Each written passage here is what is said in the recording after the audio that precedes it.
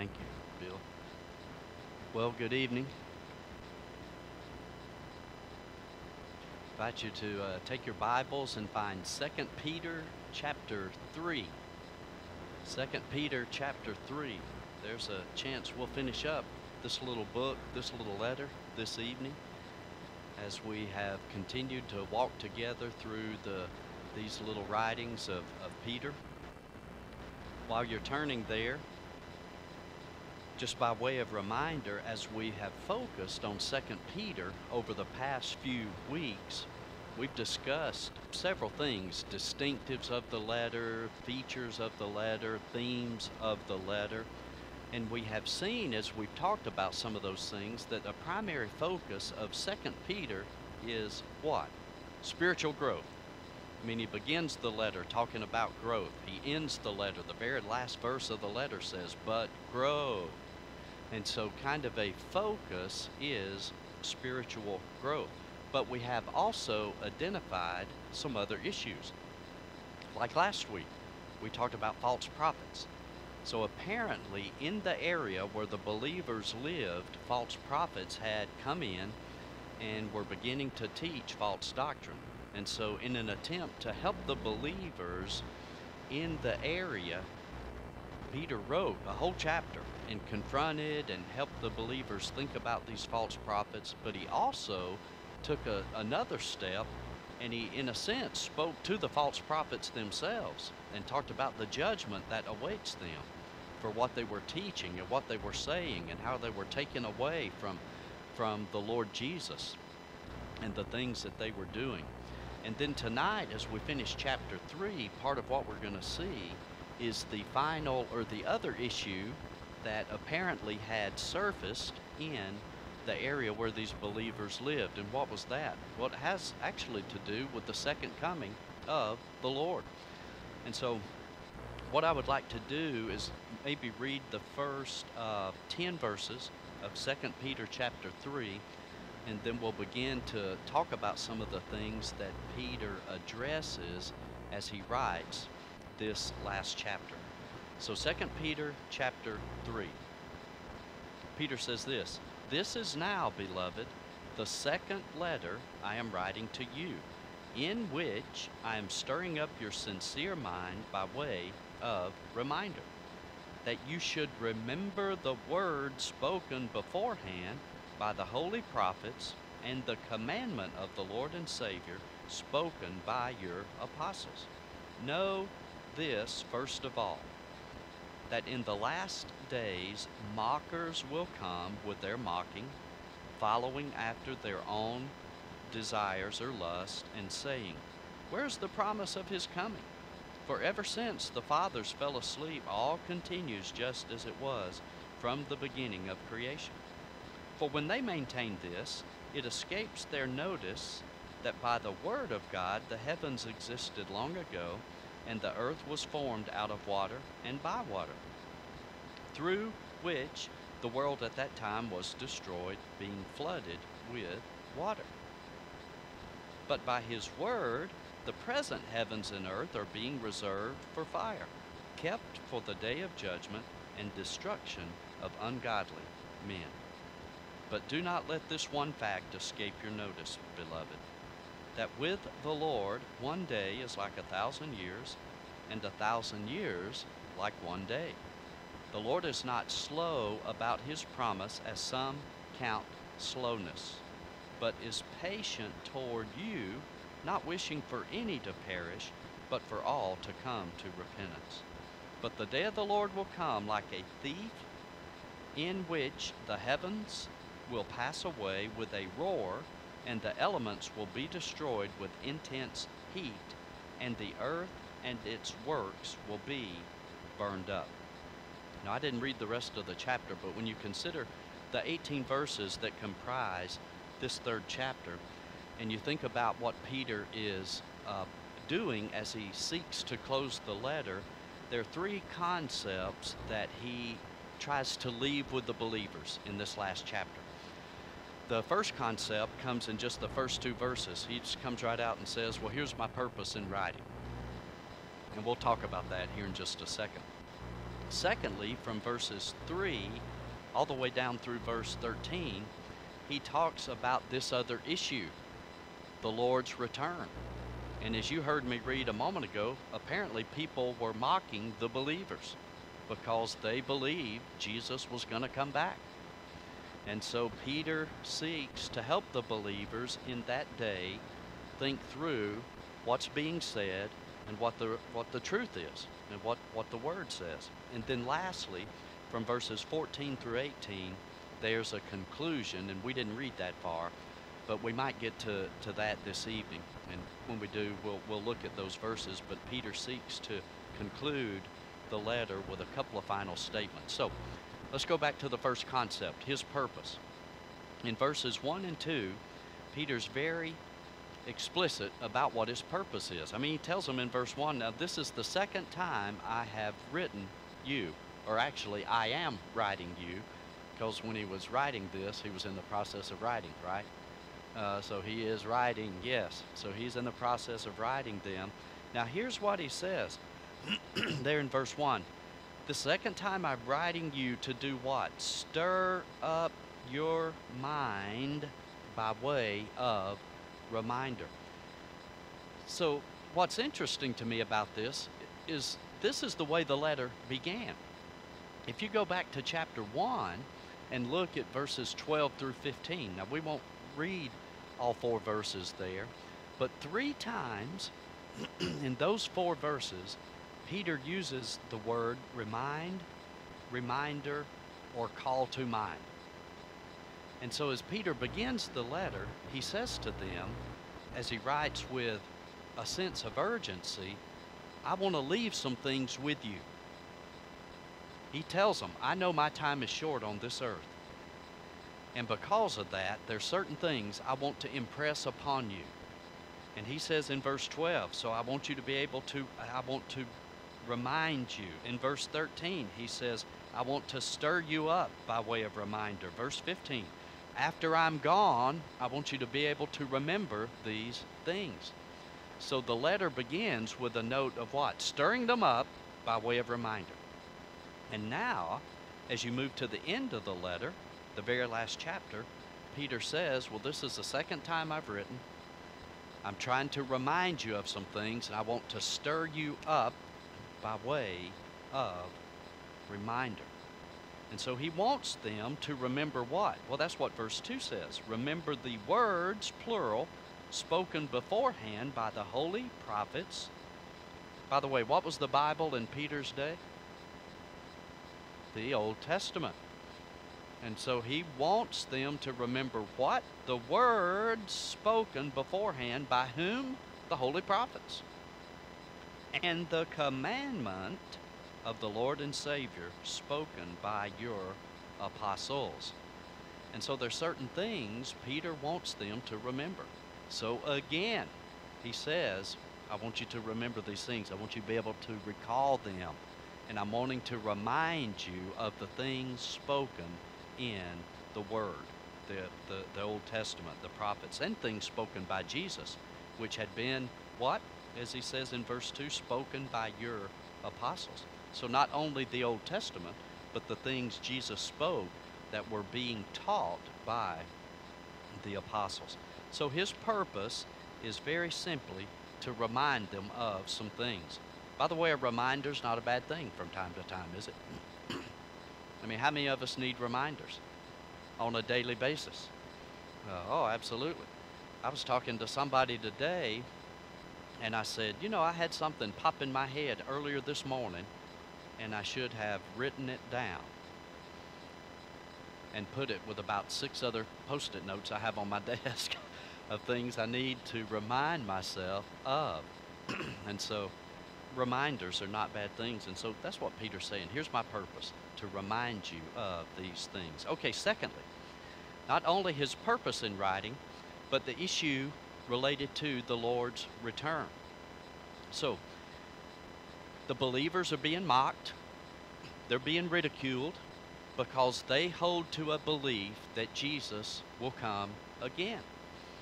And so Peter, beginning in verse 3, recognizes that and begins in this portion of this chapter to try to help them think through what's being said and what they need to remember. So in verse 3, what does he say? Know this first of all, that in the last days mockers will come with their mocking. So we've talked about this on other occasions. Paul has words for believers in his day about things that will take place in the last days. Jesus himself, as he talked about the last days, had words for his followers. And so Peter says in the last days, this shouldn't surprise you, this is going to happen. People will be making fun of you. They'll mock you for your beliefs related to Christianity. Now, that probably won't happen here in America. Okay, so I can't even get through that without chuckling. Yeah, as days come closer to the Lord's return, believers will be mocked for our faith, our convictions, our beliefs, our stands on the Word of God. And Peter says to the believers in his day, look, they're going to mock you. And in Peter's day, the specific issue was the return of the Lord. I mean, what is it they say in verse 4? Well, the bottom line is they're saying this, well, where is he? You guys keep talking about him returning. Where is he? Where is the promise of his coming? Because ever since the fathers fell asleep, well, everything just continues like it was from the beginning. And so the mocking, the ridicule, you guys believe he's coming, well, where is he? Where is he? Everything just kind of keeps going on like it always has. Where's the promise of his coming?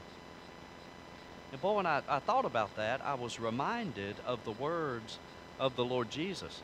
So if you hold your finger in 2 Peter, so you don't lose your place there, and go back to Matthew chapter 24 for a moment. Let me just read a couple of verses from Matthew 24, words from the Lord himself, as he spoke about his return. So in Matthew 24, in verses 4 and 5, Jesus says this to his disciples. Verse 4, and Jesus answered and said to them, meaning the disciples, see to it that no one, what? Misleads you. Now look at the next verse. For many will come in my name, saying, I'm the Christ, and will mislead many.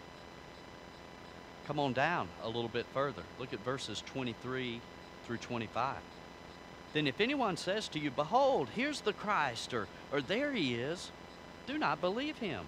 For false Christs and false prophets will arise and will show great signs and wonders so as to mislead, if possible, even the elect. Behold, Jesus says, I have told you in advance. And so in the days of Jesus, he said to his followers, of whom Peter was one, and Peter was there on that occasion in Matthew 24 listening to the words of Jesus. And Jesus said to his followers then, don't be misled. Don't be fooled. There are going to be people that rise up and say, oh, I'm him.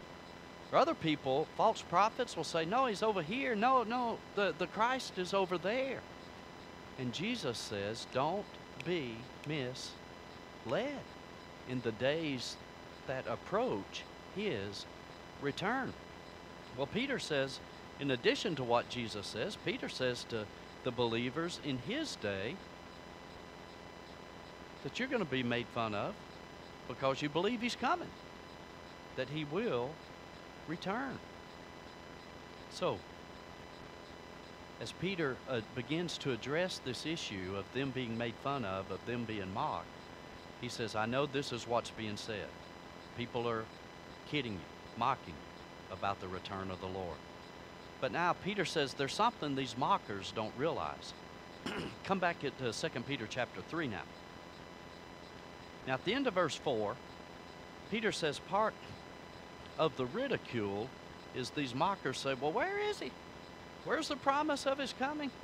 the end of verse 4, man, ever since our fathers fell asleep, everything just continues as it was.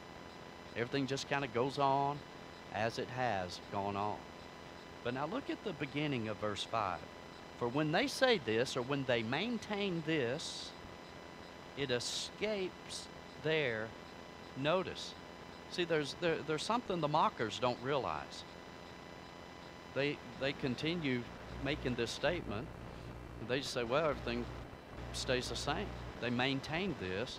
And Peter says, but there's something that escapes their notice.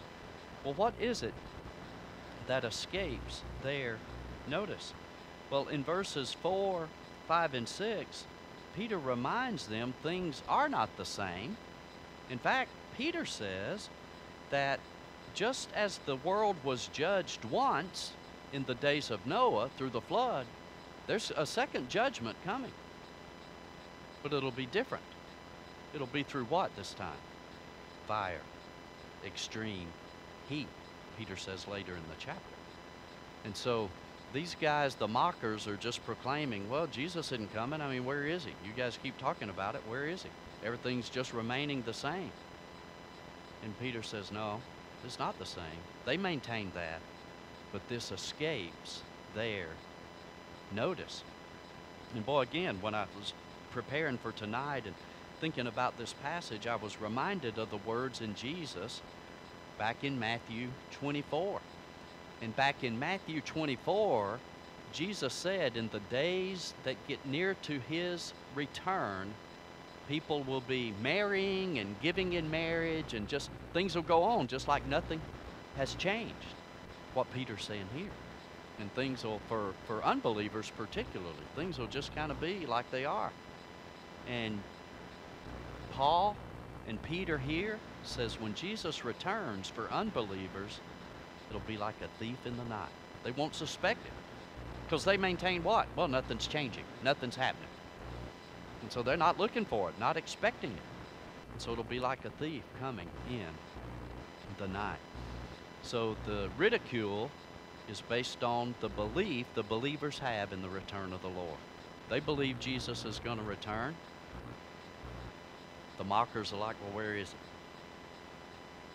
And Peter says, well, they maintain that, but something escapes their notice. And so he addresses that. But then, to help the believers, not only does he talk about the mockers, he says to the believers, now there's something you guys need to remember too. And I love this, because Peter helps adjust their mindset in the face of the ridicule and in the face of the mocking. So what is it Peter says to them? Well, look at verse 8 again. But do not let this one fact escape your notice. So the mockers, something escapes their notice. But Peter says to the believers, do not let this escape your notice. Well, what is it? Beloved, with the Lord, one day is like 1,000 years, and 1,000 years is like one day. Well, so what's the bottom line? Well, God doesn't keep time like I do. God doesn't keep time like we do. Absolutely not. And sometimes we think something has been delayed, or we think, oh my goodness, I've waited for, I've been praying about this and agonizing in prayer about this, and I've been praying, and 5 minutes have gone by and I don't have an answer. Man, Peter says, listen, remember, you believers remember, God doesn't keep time like we do. Man, for him, sitting in eternity on his throne, one day is like 1,000 years, 1,000 years like one day. So God doesn't keep time like we keep time. Now, why is that important? Well, that's where verse 9 comes in. Again, in the face of being mocked for holding on to something that does not seem to be happening. Now, verse 9 comes in to help us. The Lord is not slow about his promise, as some count slowness. I don't know about you, but after about 500 years, I'm thinking that's kind of slow. Been waiting a long time. And Peter says, God doesn't keep time like we do. And God's not slow about his promise, as some count slowness. Why? Well, he doesn't keep time like we do. And so what might seem slow to us is absolutely just right on time for him. And so he's not slow about his promise, as some count slowness. But he is patient toward you. So Peter reminds them, God's not slow, and he's patient towards you. Well, I want you to know I'm grateful for that part of that verse, that God's patient towards me. He's not slow, hallelujah, but he's patient with me, 4 hallelujahs, for his patience. He's patient towards you, not wishing for any to perish, but for all to come to repentance. So Peter reminds them God's time frame is different than ours, and because of that, God's not slow keeping his promise. In fact, Peter says part of what seems like a delay on God's part is his grace, because he doesn't want any to perish. He wants all to come to repentance. And so he's not slow, as some count slowness. So what is it believers need to remember as they are made fun of, as they're ridiculed? They need to remember that time is different for God. They need to remember he keeps his promise. And they also need to remember a third thing. It's right in verse 10. But the day of the Lord will come. There's the affirmation. It's coming. You may be ridiculed, you may be made fun of, but that day is coming. And Peter reminds us here too, it comes how? Like a thief. So, as he seeks to help the believers in that day wrestle with and address the ridicule that they face, he reminds them of certain things. What's he remind them of? God doesn't keep time like we keep time. Remember that some Sunday morning when I'm preaching past 12. I thought that was funny. God doesn't keep time like we keep time. God keeps his promise. And that day's coming. And we can count on those 3 things. And that's what Peter says to the believers in the face of the ridicule. You remember those 3 things. But he goes on. And so in verses 11 through 13, Peter mentions briefly this concept. Knowing that Jesus will return should have some impact in our life. What should that be? Well, look at verse 11. I didn't read this a moment ago. Since all these things are to be destroyed in this way, what sort of people ought you to be in holy conduct and godliness? Look at the first part of verse 12. Looking for and hastening the coming of the day of God. So Peter says, knowing that things are going to turn out like they turn out should have an effect on how I live today. And Peter reminds the believers as they look to the day of the Lord, as they wait on the return of Jesus, that what? Verse 11, what kind of people ought you to be? Well, they should live in holy conduct and godliness, and they should look for that day. They should be looking for that day. And so now, after mentioning that, Peter moves to conclude the letter. And so let me read verses 14 through 18, and we'll go ahead and finish up the letter this evening. Peter says this, therefore, beloved, since you look for these things, be diligent to be found by him in peace, spotless, and blameless. And regard the patience of our Lord as salvation, just as also our beloved brother Paul, according to the wisdom given to him, wrote to you. As also in all his letters, speaking in them of these things, in which are some things hard to understand. always chuckle, I'm sorry. When I read that verse, I just kind of chuckle because it occurs to me, even Peter had trouble understanding Paul. You ever read any of Paul's letters and think, man, I just don't get that passage? Well, you're in good company, because I'm sure Peter, sitting on a boat in the Sea of Galilee, reading Paul's letters, just kind of scratch his head sometimes thinking, man, I just don't get that. And so Peter said, some things are hard to understand, which the untaught and unstable distort, as they do also the rest of the scriptures to their own destruction. You therefore, beloved, knowing this beforehand, be on your guard, so that you are not carried away by the error of unprincipled men and fall from your own steadfastness, but grow in the grace and knowledge of our Lord and Savior Jesus Christ. To him be the glory both now and to the day of eternity. Amen. Well, as he concludes the letter, he has two thoughts he tries to impress upon them at this moment. What are those two thoughts? Number one, he wants them to have right thinking, or to think clearly. Now, he's already been talking about that, right? He wants them to have right thinking about the return of the Lord. So they're being made fun of. They're being ridiculed. So Peter says, hey, remember this, remember this, remember this. And so now as he moves to conclude the letter, he wants them to think clearly in a couple of ways. What are those ways? Well, first, in verse 14, he says, since you're looking towards these things, do what? Be diligent to be found by him. Be diligent to be found by him. And so Peter says, in other words, since you're looking for his return, since you know that day will come, be diligent to be found by him.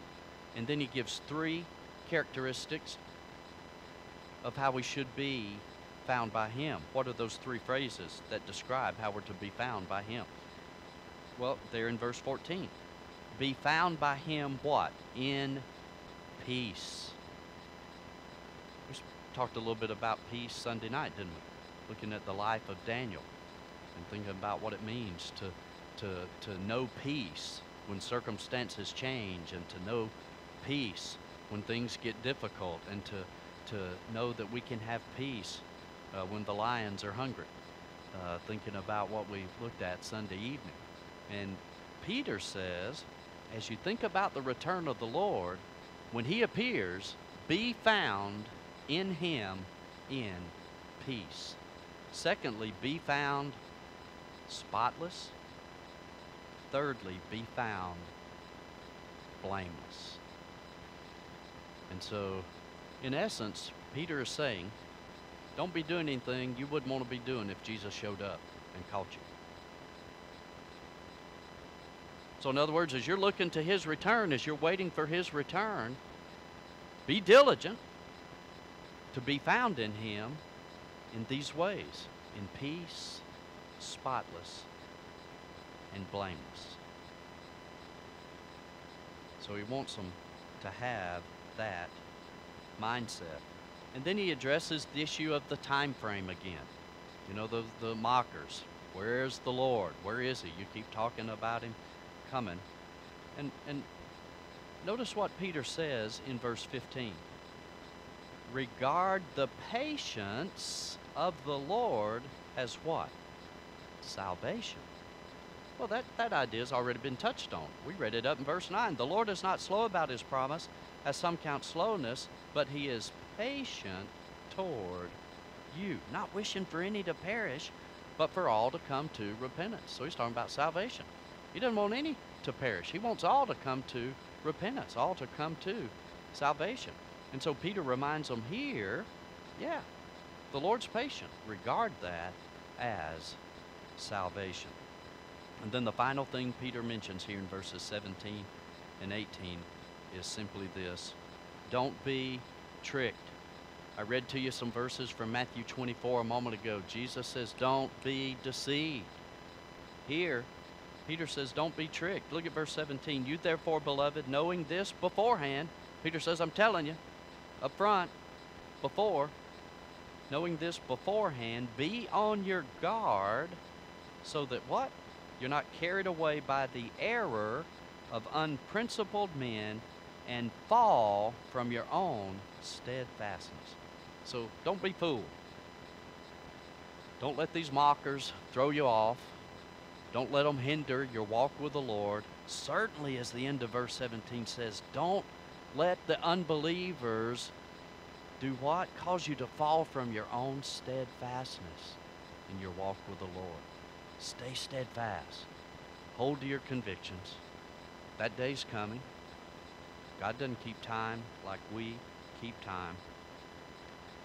And God certainly is not slow to keep his promise. And so the passage ends, the letter actually ends with that thought in verse 18, grow, but grow. So again, there's kind of the theme for the little letter itself.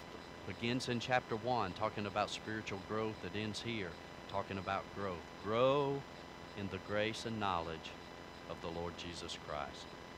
So don't be carried away by those errors and those heresies, but instead of that, hold on to your steadfastness, hold on to your convictions, and grow. Well, we've got a few moments. That finishes up 2 Peter this evening. So if you have a thought or a question, we can take one or two of those before choir practice, Brother Ron. Okay. Yes, ma'am, Francis.